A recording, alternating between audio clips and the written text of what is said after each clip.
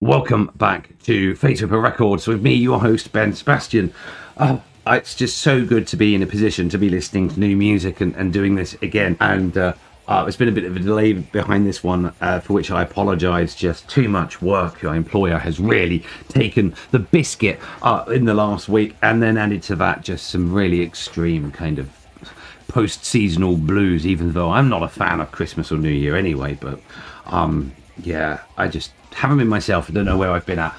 But anyway, back on form today. We're listening to a one-man band project from Italy, formed in May 2023, and he does extreme music, so fitting with my tastes, and it's kind of like Goregrind, slamming, brutal death metal, and noisecore. So this should be a delight. This is Dark Rage with Scorn.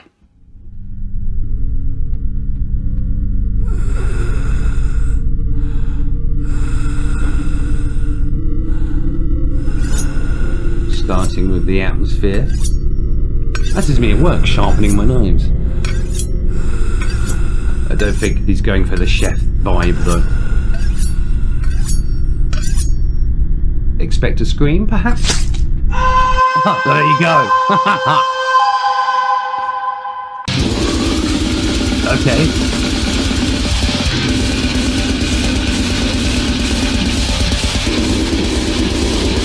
I love it. I love it. It's mental.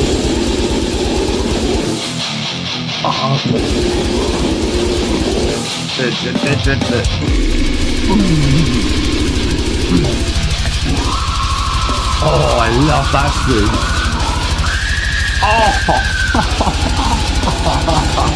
Oh, yes.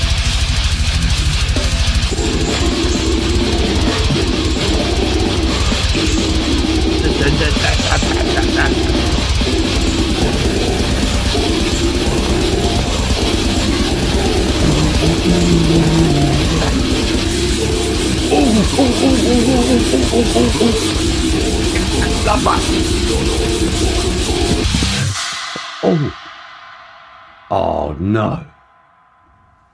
Really? 1 minute 32. I didn't even notice the time until now. It's not enough. It's not enough. I really love the way that was developing. This is one small problem I have with this type of genre, is fast, furious and brutal. I just love a bit more of a thrashing. I really do. I'd love to one, be able to compose something like that. Those the vocals were brutal. That atmosphere just carried the track really really well, and the fact that this kind of screams and that came from the atmosphere were then repeated in with the music.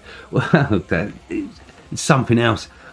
But that epic opening, that epic introduction lended itself to a longer piece. We could have gone so many ways. I just hope that when there's an album of this put together, that it kind of just bleeds into one and makes for one phenomenal listen rather than a series of stop starts. I loved it. Well, I could have listened to more of it. I want to listen to more of it. So there's going to be some links below. So go and check out the band, the project, the one-man project, and just see what it's about. Also, I do love this artwork. That's hang on here. You can tell I'm out of practice with the camera. That is so cool. That is so cool. Love the fonting. Funnily enough, if you look at the Face Ripper Records kind of fonting, we've done some similar things there, especially where we're layering one slightly offset over the other one. Yeah, I like it. I like the whole vibe. I just want to hear more of it. So thanks for bringing this attention. Sorry it's taken me a while to get around to this review, but I want more where this came from.